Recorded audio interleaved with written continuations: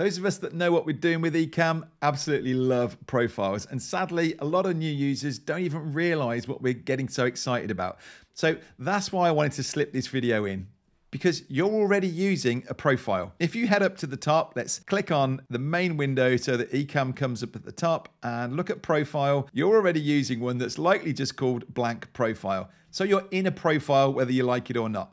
Now, what this means is as we build out your scenes and we start putting in some overlays and things, you can actually save this and export it to another computer. I know of customers that absolutely love this feature. They've got a desktop machine, maybe an iMac or a Mac Mini, but they've also got a MacBook Pro that they take away with them. So when they build out some scenes and create a show over here, they can export that profile, go over to the other machine, import it, and everything is there exactly the same as it is on this one. That also means that I can save out a profile here and send it to somebody else, or somebody else can build a profile for me and I can bring it into here. In fact, when we build out some scenes in the next video, I'm going to give you a link so you can download exactly what we've built and then you can bring it into your end and work along with me.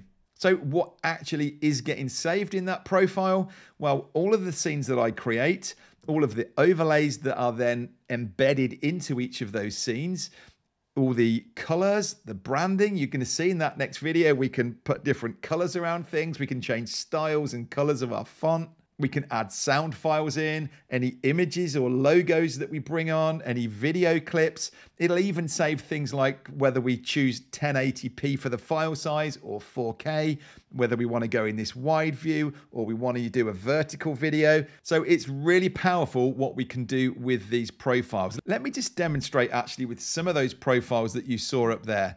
I run several academies. We've got our ELA Live. This is our Ecamm Live Academy. So when I click on this, this is all going to jump across and populate with what I do on here. And you'll see that there's, for instance, this intro.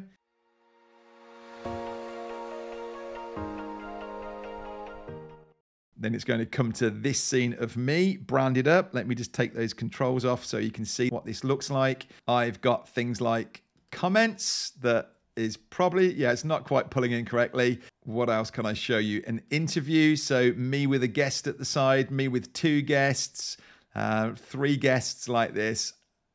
So you get the idea. Everything that I've made in that profile has copied across to here.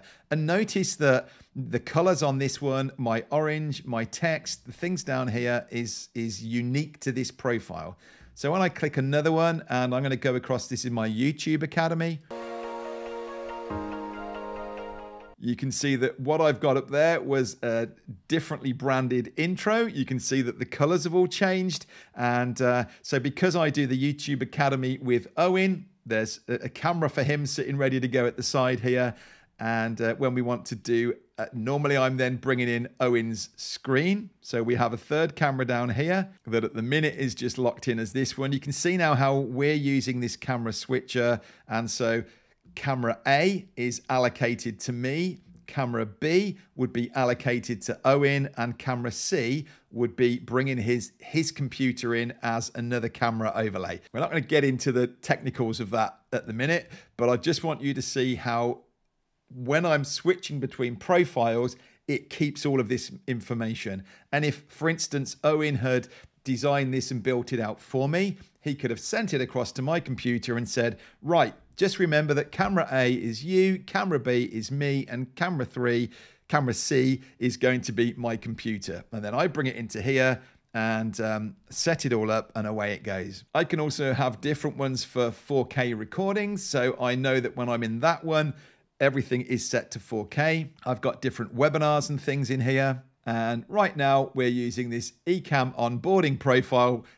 and it's brought us back here to this default one that we've got. I love that once I've built these out, as you saw there, it takes me seconds to just switch between them. So for now, work in your default profile. Don't worry about this. It might not be that you have all those different things going on. If you do, just kind of park that thought for a minute, because what you do is we'll work in this profile here, and you'll notice that what I can do is say duplicate the current profile. So when I went from the Ecamm one to the YouTube one, I duplicated it across and then I just changed the little accent colors. So the oranges became the reds, the logos changed, things like that. So you're not having to start from scratch every time. We can use these profiles to duplicate them across and then just delete out the bits that we don't want. Honestly, this is so powerful. I love this feature, and that's why I just wanted to make sure you heard about it up front here. Now, let's get into that next video. I really am looking forward to building out some scenes with you. And please don't be overwhelmed by it. You're going to see us doing some fairly advanced things, but I just want you to be going, okay, yeah, I'm understanding how he's building these things out. And as I say at the end of that next video, you're going to have a link to a download of everything that we've built out that I can send to you. And you'll open it up on your computer and it'll look like this, except it won't be me sitting there, it'll be you. So let's go and have a play.